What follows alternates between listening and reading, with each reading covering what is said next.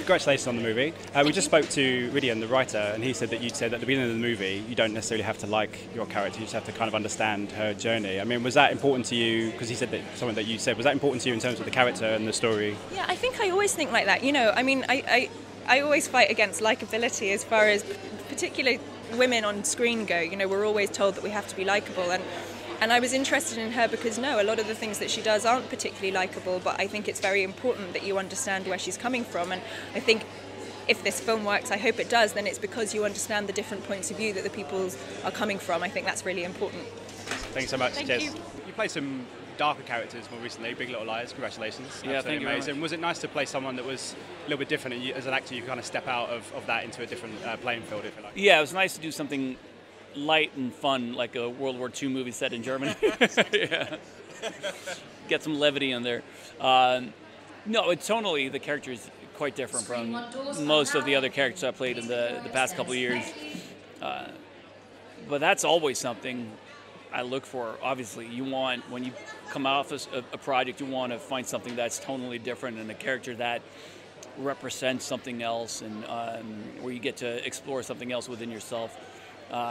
So it was, I was hooked when I got the script. I thought it was just so well written and such an interesting story, and told in a very different way. And it was refreshing to read a story in which the German is not the bad guy, nor the hero, that he's a real human being, that he's complicated and complex, and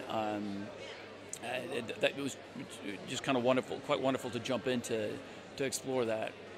So, I mean, the dynamic between you and Keira is fantastic, but the three of you together, obviously there's this kind of love triangle, but also they're characters who are looking for kind of catharsis, you know, looking for resonance in their life, if you like. I mean, was it fun to play with that? Because it's quite a touching subject anyway, but then you have this kind of love story in the middle of it. Yeah, well, they're all grieving, and they all carry this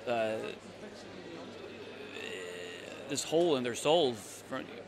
Stefan lost his wife, they lost their son, and that is also how Stefan and Rachael, Keira's character, connect, because in the beginning there's a lot of animosity there, they don't like each other, but that's how they see the humanity in each other, the realization that, oh, this person is going through what I'm going through.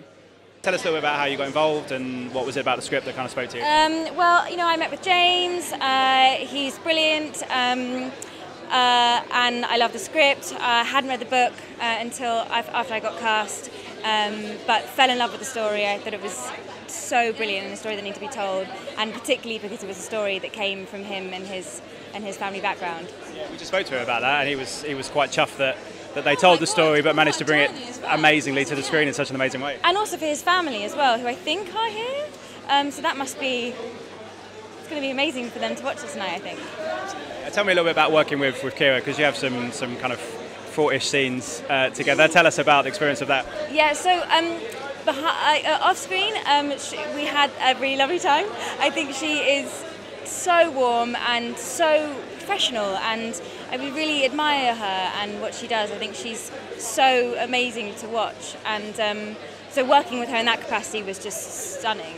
But what we really enjoyed was having those sort of like bitchy moments over cups of teas, which was really lovely. I was really lucky to work with her.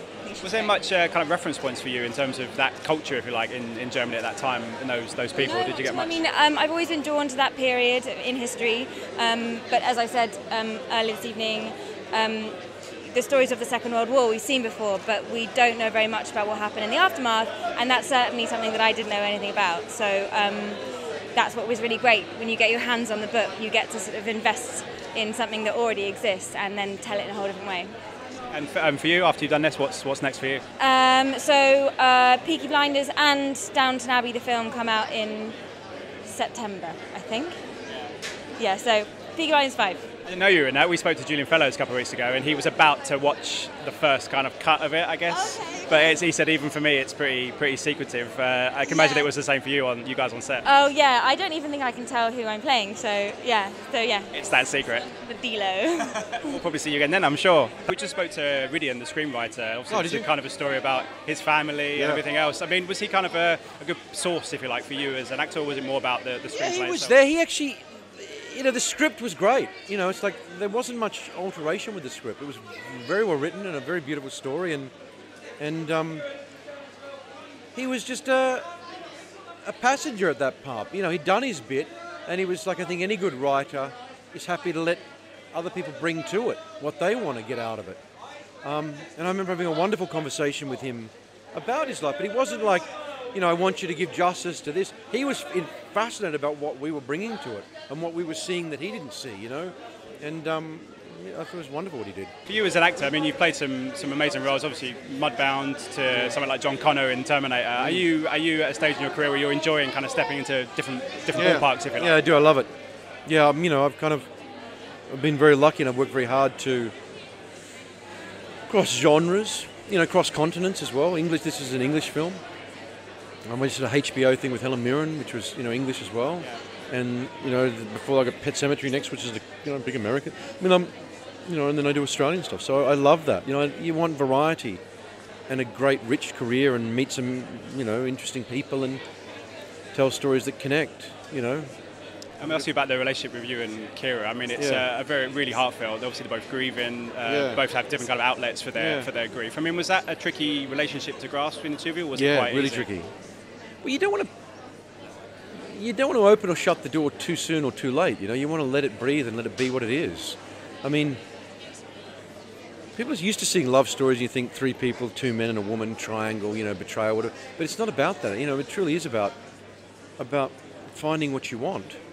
And fighting for that, I guess, and building it, and thinking, you don't have a right. I mean, Lubitz says it, so I don't owe him my happiness. He's lost everything, even though I lost the war and whatever. We're not all criminals, and we've suffered as well. The Germans suffered, and it's the same thing for Rachel. The intimacy between them, and Lewis is afraid of Rachel, afraid of feminine qualities, because he doesn't know how to deal with that anymore. And it must have been hard for those men in that war to have been away and fought and been warriors and remote and locked up and seen what they'd done and done what they'd done, to then come home and be husbands and fathers. Just finally, very quickly, I wanted to ask you about Pet Sematary. We've just seen the full trailer. Oh, did you like it? Read the book. It looks like it's going to be quite scary, and I know the book, so I know the kind of the characters. I mean, what was that ride like? Because Stephen King's kind of having this big renaissance in a minute. Yeah, that was an intense ride. It's not a character I'd go back to. It was very hard. Yeah. You've read the book. It goes beyond horror to be deeply psychologically disturbing. In a Frankenstein, even the monster that's created and your own responsibility for that. I loved it. I really loved it. I couldn't let it go. That said, when you're at 4 a.m. digging graves and busting your nails, and you just go, I didn't know what I was getting into at times. But King came out recently and said this is one hell of a frightening movie. Thank you so much for your time. Absolute pleasure. Cheers. I've got high hopes for that. Yeah, I hope so as well. Tell me, what was it about this story and this project? Because there's lots of different things going on in this movie. For you as a filmmaker, what did you see in it that made you want to make the film? I think when I read the aftermath, the screenplay, I saw two things. I was absolutely astonished by the historical moment, that this was an era I'd known nothing about, the end of the Second World War, and what the British did in Germany and what they achieved in terms of reviving the German people, our generosity at that moment, that just warmed the cockles of my heart. And the other thing I saw was a great human drama, a great romance, if you like, but it had real redemption at the end of it. Each of the characters go on an extraordinary journey during the course of the film, and I thought, as a director who's interested in performance, that was something I would just revel in bringing out for a greater public. One thing when I watched the movie, there is this, as you say, element of kind of human catharsis and kind of making mistakes, but learning from and everything else. Was it those moments that were the trickiest to bring onto the screen, or was it the kind of the war elements that were more tricky? I think the detail of the performance is the trickiest thing to bring out on screen, because it's very subtly calibrated. If the actors or if the characters are too negative, then the audience can turn away from them. One of the interesting things Keira Knightley said to me very early was she didn't feel that Rachael Morgan had to be wholly light throughout the entire film, that she could arrive with quite a negative, sort of cold almost exterior, because that's what she's feeling about the German people, about her husband and about the grief that she suffered. But actually I think what was important, that she really plotted how we would warm to Rachel and actually understand her. And I think that was brilliantly performed by her. So I would say the performance was definitely the most important and the trickiest thing to pull off. After you did Testament of Youth, was this kind of a natural progression for you as a filmmaker, or was it just kind of accidental that this was the next project, if you like? That's a good question. I think they're obviously connected because they're both about women in war, but I see them as very different. A Testament of Youth was about memory and how to memorialize the dead. This is about reconciliation and moving on. It's in a way a more redemptive film than Testament of Youth. But I'm drawn to female stories, and I'm drawn to quite traumatic stories because I'm inspired by filmmakers in the past who've done those kinds of films. One thing, I don't know if you tell me if this is true or not, on your IMDb, another big female protagonist, if you like, is the Ingrid Bergman film. Yeah. Ingrid Bergman film that's coming out. Your name's been linked to it. Is there any movement on that yet? Because it's kind of in production, if you like. Yeah, there's movement, but I'm not allowed to say what it is yet. It's one of those, is it? There's no ink dried or anything, so I can't really say. But, I mean, if you were to do that, what would be the draw for you as a filmmaker to that particular story? What would be the draw for you as a filmmaker to her? I think, to be honest, I mean, it sounds like I'm setting a theme here, but I mean, they're amazing individuals. Ingrid Bergman, she was just an enormous Hollywood icon, but very special. She was sort of outside the system, but forced to be in the system. And yet she meets this war photographer, Robert Capa, who was, the war photographer, if you like, in the Second World War. And he was a rebel and a maverick, and almost they were like two pieces of the jigsaw just clicking in this very sort of Hollywood world. And I was interested to see how that sort of collision with the system would play out. And it's an amazing story. Tell me about the kind of the genesis of the project in the first instance, because it's based on your grandparents, I believe. It is. My grandfather was a governor of Pinneberg outside Hamburg at the end of the Second World War, and he did a very unusual thing. He requisitioned a house. The British requisitioned properties because they were there to rebuild the country. And rather than throw the owners of the house out, which is what most people did, he let them live in the house. Had he not done that, we wouldn't be standing here today, because that meant former enemies living together in a house for 5 years in real life.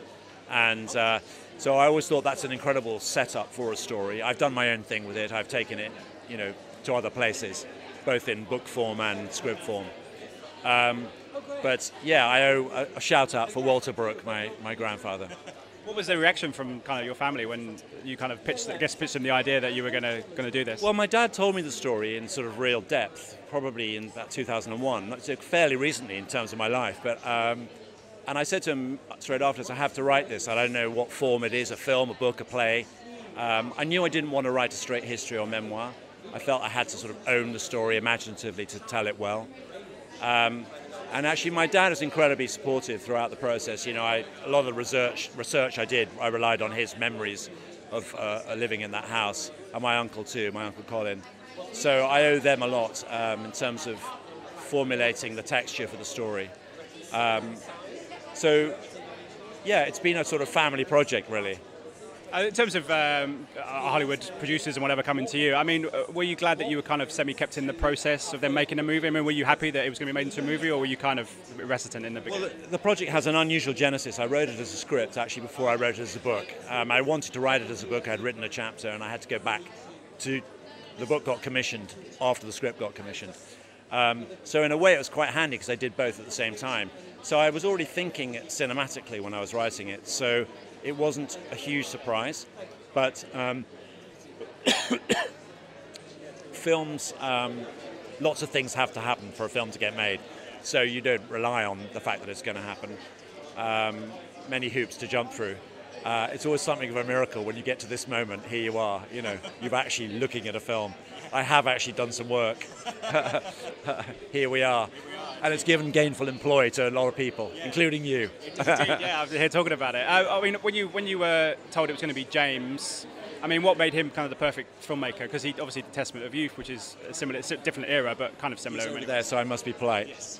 No, James is a very sensitive filmmaker, I think. He's very painterly, and the film actually feels like a proper piece of cinema. It should be seen in the cinema, I think. I mean, not that it won't work on television, but it's one of those films that really feels like a piece of, I'm going to a movie when I'm watching it. It's very beautiful, and I think he was also very sensitive to the intimate elements of the film. Because the film, perhaps more than the book, focuses on the relational, the relational aspects, and there's a micro and macro element to the whole story. You know, there's the how do you rebuild a marriage element, and there's how do you rebuild a country element.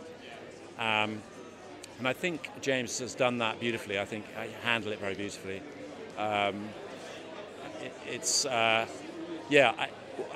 When I couldn't compute the film for the first 2 viewings because I knew too much, you know. But the third time I saw it, I was actually able to see it as its own thing. Looking great in the movie with a period of time, and then you have a premiere tonight. Yeah. Does that mean that you gave it an extra thought to what you're wearing tonight? I have a stylist and a hair person and a makeup person for tonight, and that doesn't happen every day. So definitely, yes, I gave it extra thought. Yeah, because of the seriousness of the movie.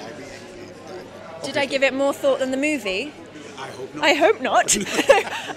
No, I mean different thought. You know, I mean when you're creating costumes and a look for a character, it has to feel right for that particular character. You know, and it's about telling a story through those clothes. So I think I always really enjoy working with costume designers to do that. It's part of the job that I really like. Obviously, it's not on me; it's completely on the costume designer. But I definitely always say whether it feels right for the person or wrong. Watching. Hey, you guys! Hey, you guys, huh? Hey, you guys. Is that from the Goonies? It is indeed, yes. Nice. Hey!